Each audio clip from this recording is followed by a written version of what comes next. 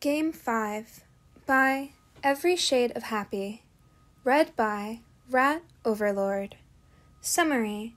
Game 5 commences, and Midoriya has never felt more ready. You are all acceptable out there, with a few exceptions.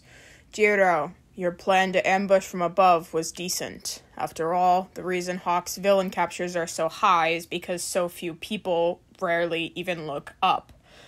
But while it was a good plan, you forgot that you aren't invincible, and stopped paying attention to your own surroundings. This allowed for Midoriya's group to ambush you from above. But you were second to last team to get out. So, good work. Jiro flushes with pleasure, even though something in the back of her head niggles with guilt. She'd learned the technique from Midoriya, after all. Momo, your group put your quirk to excellent use by making camouflage blankets before we left, which you also exploited the loophole in the rules effectively, and you even perfected your camouflage technique from hide-and-seek. But Todoroki, Seto, you can't just rely on Momo to carry you through the game. You weren't able to use your quirks this round, and as soon as that rule was implemented, you acted as if you were suddenly useless to your teammate. The two boys looked down in embarrassment.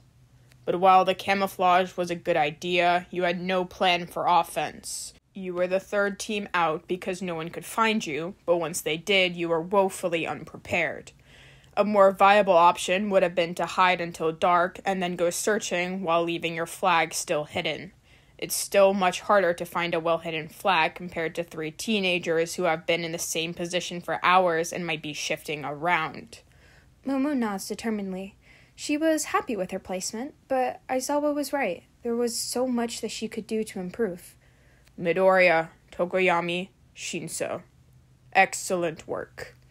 Quirks were not allowed once you got to the forest, but you didn't let this hinder you. You lured people in effectively and followed them back to their own camps so you could ambush them instead. There's not much I can say about your performance that was negative. You used your teammates excellently, and not one person was carrying the team. Good job. Said team grinned at each other in delight. If I didn't mention your team, you'll have remedial classes with me after school today. Uraraka's hand shoots up, and she begins to speak before she can be called on. Sensei! Why are we only now getting remedial lessons? You didn't offer them after the other lessons. Aizawa pauses, then continues. As I was about to say before I was interrupted, you are only now receiving them because we wanted to see your baseline, and then we wanted to see if you would grow to strive to correct your mistakes on your own. Some succeeded, and others have failed miserably. So now you're receiving extra lessons that aren't as involved to catch you up with your classmates. Without these lessons, you most would likely fail this unit, and you can't move on to second year without passing the stealth portion. Uraraka nods, looking embarrassed. Sorry, Sensei, she mutters. Aizawa doesn't acknowledge the apology, turning to write on the board as he talks. The next stealth lesson will be your last before the test, so I suggest you all start going plus ultra. It's called Guardian. The goal is to find the item that the teachers have snuck into your room and guard it against the others. And, of course, to figure out and steal the items from your other classmates. Ito raises his hand, and Aizawa calls on him, eyes flickering for a second to Midoriya, who tenses minutely. He can't help but wonder what that was exactly.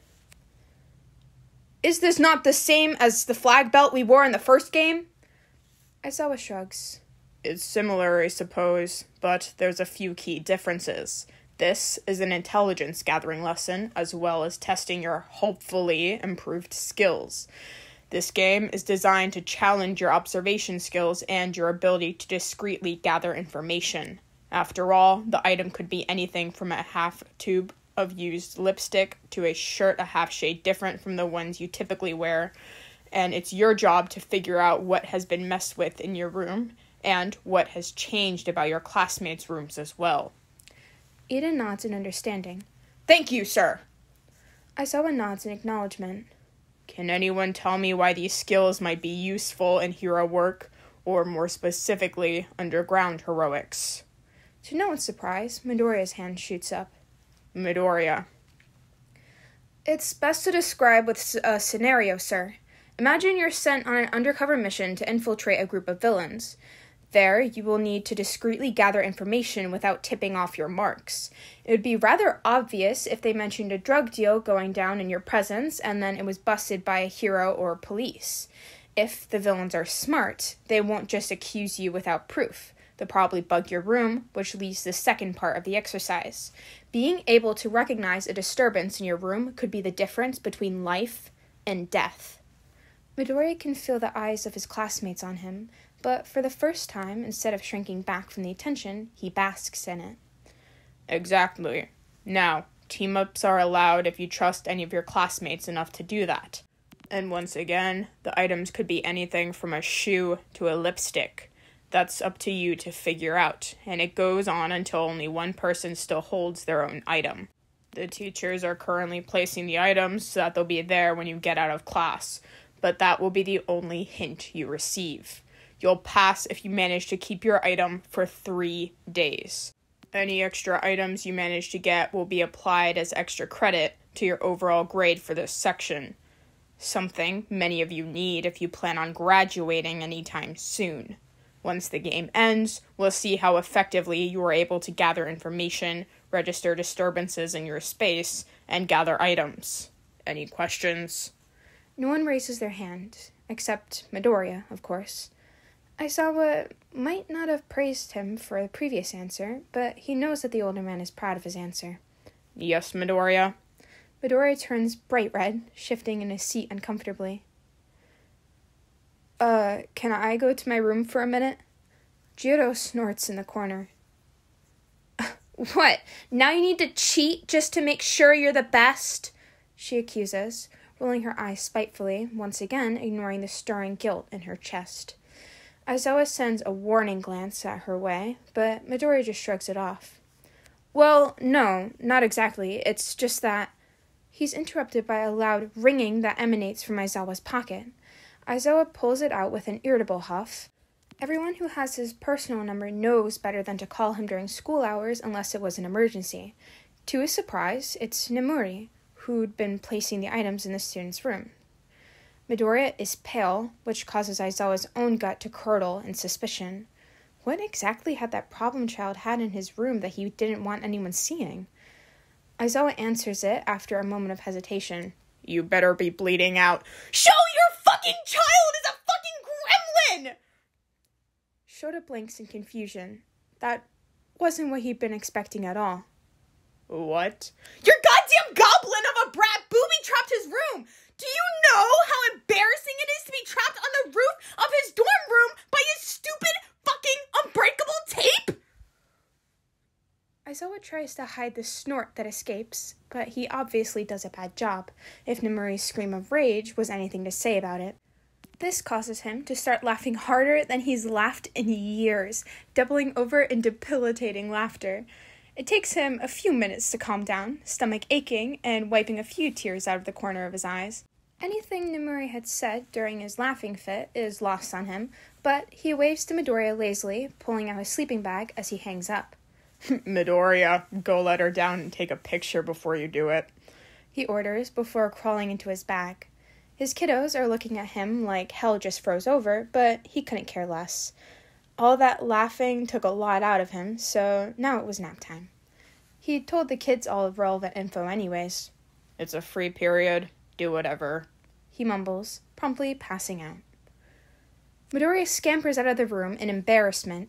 He hadn't wanted anyone to break into his room in retaliation for how he'd been performing in the game, so he'd booby-trapped his room.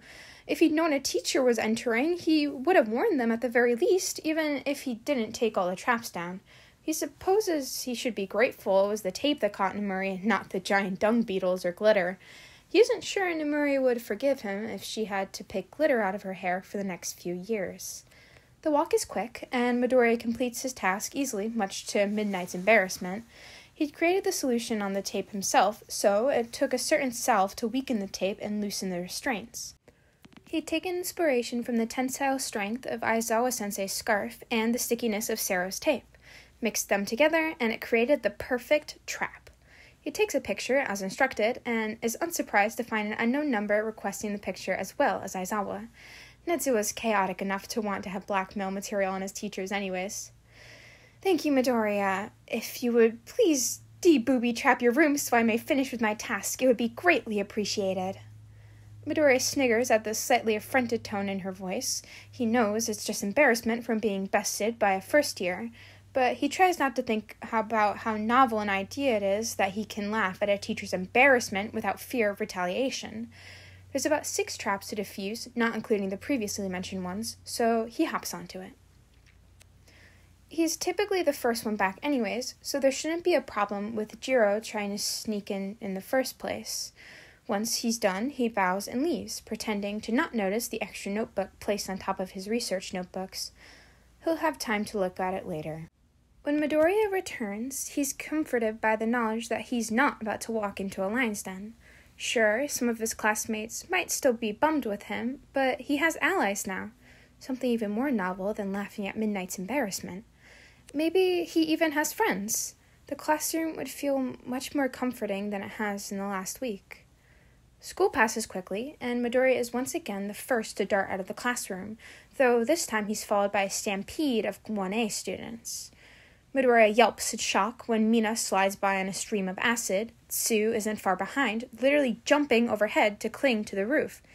"Sorry, Midoriya, but you aren't going to be getting the best of us this time, Gato." Their eyes meet, and Midoriya is shocked to see the determination in them. There's no anger clouding them anymore, instead just pure determination to beat him on her own terms. It's not an apology, not even close to one, but it's something. Midoriya nods at the unexpected challenge and breaks into a run, soon catching up with the earthbound classmates. They nearly trample several third years, including Mirio. As soon as he sees them coming, though, he permeates into the ground, sticking his head back up a few moments later to cheer the students on with a smile. To Midoriya's shock, he isn't the first person back. It's actually Todoroki, who trapped many of their classmates in ice to get ahead. Midoriya is right behind them, followed by Ida, who'd used Recibro Burst to get out of Todoroki's trap. Midoriya doesn't stop to exchange pleasantries, bounding past them and to his room. Besides the notebook, it's otherwise unchanged, though he does check the room for bugs just in case. Again, he wouldn't put it past Netsu. Once he's made sure that his room is still secure and nothing else was messed with, he grabs the notebook and flips through it curiously. On the inner flap, written in chicken scratch, are the words, "Our first lessons. Feel free to start on the material ahead of time. We will start next Wednesday. We will be having a quiz on the material that you have gotten through then as well." Midoriya knows it goes without saying that it's from Netsu. A small burst of warmth echoes through his chest as he weighs his options. Technically, he's in the middle of a game, and this time could be better spent crawling around the vents and figuring out everyone's talismans. But the notebook is far too tempting. Besides, it won't be too hard to play catch-up with the others anyways. Decision made, Midoriya leans against his pillows and flips the notebook to the first page titled, "How to Get What You Want, a Comprehensive Guide to Psychological Warfare and Emotional Manipulation," and begins to read. Midoriya is knocked out of his thoughts by a knock on the door. He grabs his phone and checks the security cameras. He relaxes once he sees Todoroki's distinctive hair and gets up to unlock the door. He highly doubts that Todoroki is going to try and trick or betray him. He opens the door a crack and smiles out at Todoroki. "Hey, Todoroki, how can I help you?" Todoroki blinks slowly, as if thinking over the question. "Can I come in, Midoriya?" Midoriya nods and opens the door a bit wider. Be careful coming in. I reset the traps when I got back." He points at the tripwires littering the floor. Todoroki nods in understanding and is careful as he walks in, checking the ground every time he puts his foot down. Once he's made it to the desk chair without incident, he sits down gingerly. "Now, how can I help you?" One of the things he likes so much about Todoroki is that he's willing to cut straight to the chase. "I'm willing to make an alliance with you." Midoriya cocks his head in confusion. The last time they teamed up, Midoriya had technically betrayed him. "Why?" Todoroki shrugs. "I'm no good at these underground lessons. If you couldn't tell, I was taught to just go in using brute force and overwhelm them, so I need help." Midoriya nods. It Makes sense, after all. What could you offer me? Get me as close to the end of the lesson as possible, and I'll give you my item and any I managed to collect in the interim. Midoriya takes a minute to think about it. He really doesn't need the partnership. He's sure he would be able to figure out easily and take it easily, but he and Todoroki were friends, or at least he wanted them to be. Okay, I'll help you. Now here's what we're going to do. 2 hours later, Midoriya finds himself in the common rooms, scribbling notes in his new notebook, questions and thoughts on the new lessons that he'd been offered to ask Netsu about, or even his own insights and ideas on how he could do it better. Across the room is Todoroki, who's curled up under a blanket watching TV. To the normal eye, it looked like they were both just absorbed in their task, but in reality, they were using it to mask how they were secretly observing everyone else in the room. In intervals of 2, 7, 5, and 13 seconds, Midoriya would glance up from his notes and scour people's persons. As he'd explained to Todoroki, most people would try and hide their items on their person, if not now, then at school tomorrow. It was smart in terms of it couldn't easily be stolen from their person, but for someone like Midoriya, someone who'd survived by noticing changes in people's actions, in the way that they held themselves, it simply made his job easier by noticing what they were carrying that they didn't typically carry.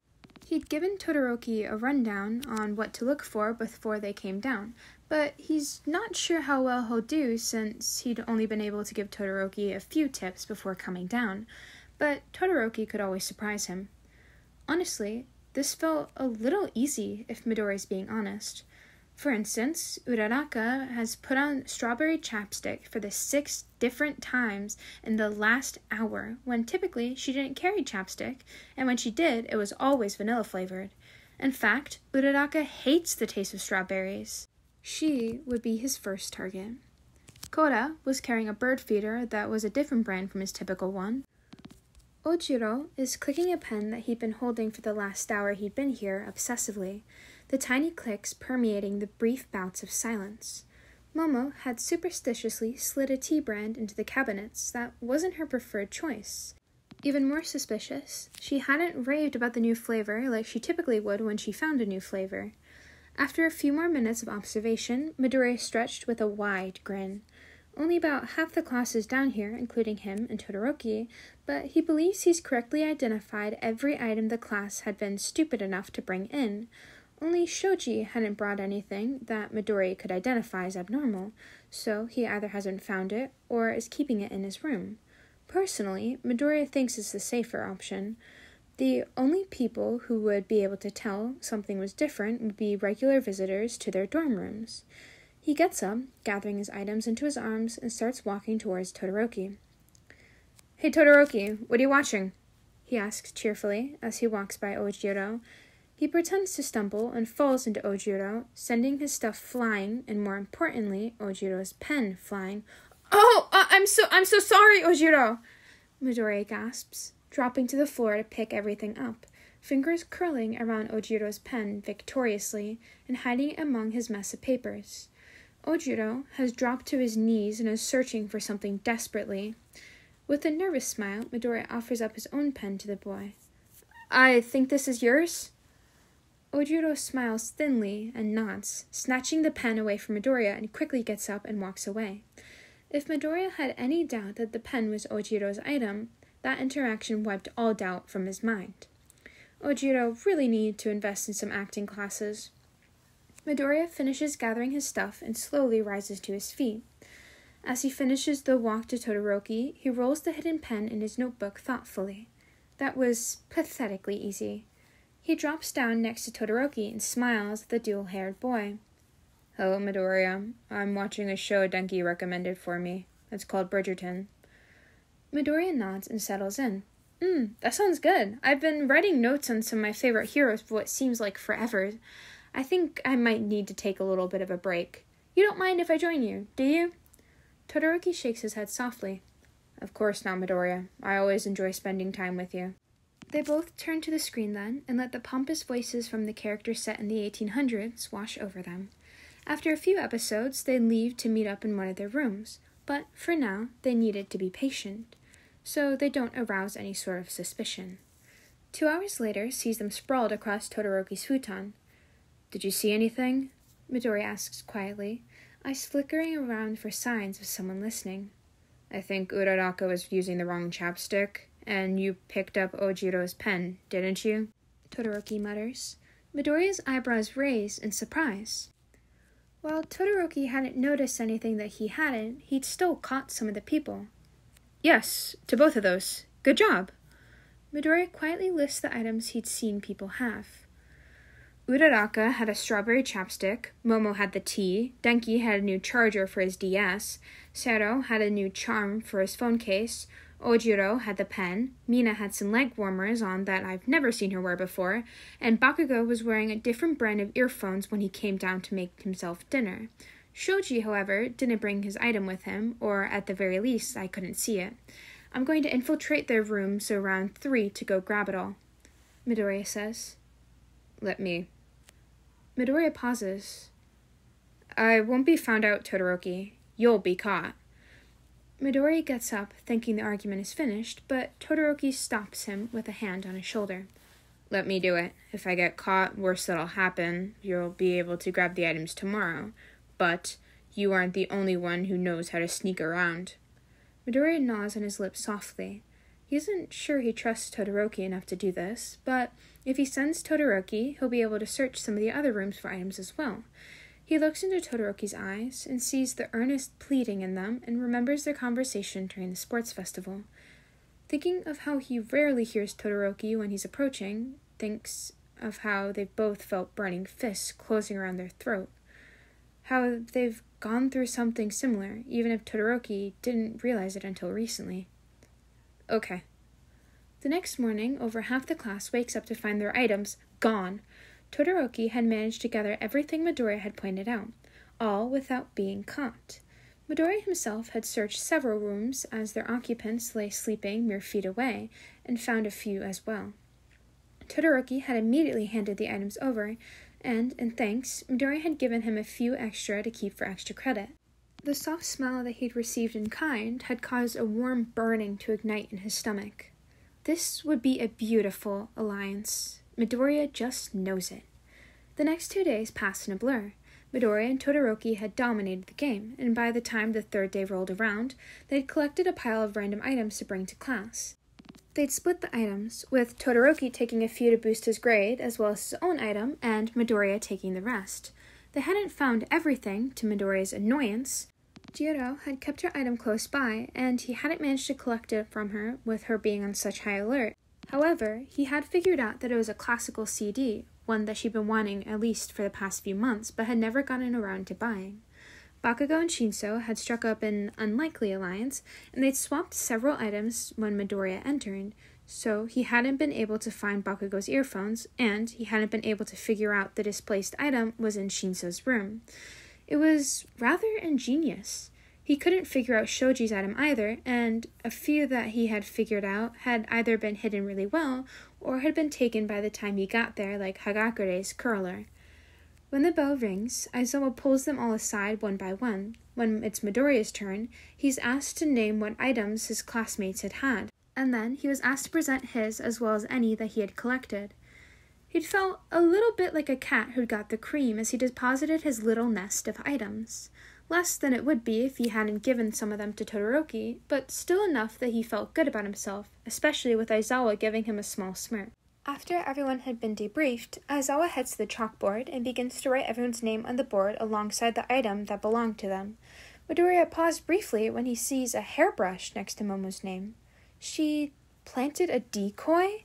He glances over and catches her eye. She smiles softly and turns back to the board. That was clever. Luckily, that was the only surprise of the morning. When asked to bring the items up to the front and leave them on the desk, Midoriya brings up his 8 and Todoroki brings his 3. Shoji brings 2 and Jiro 3 as well.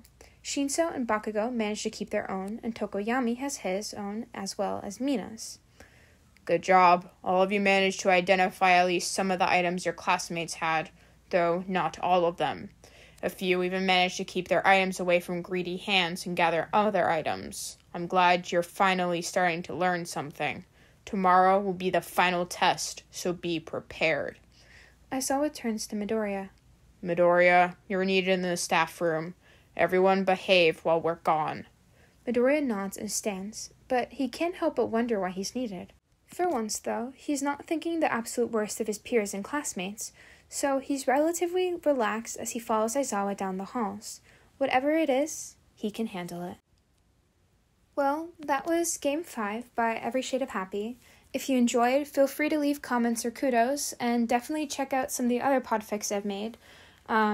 Because Game 6 hasn't been released as of yet, I therefore cannot make a recording of it. However, when it is released, I will immediately record it and post it to the series, so stay tuned for that. As always, remember to hydrate, not dihydrate, and love yourself.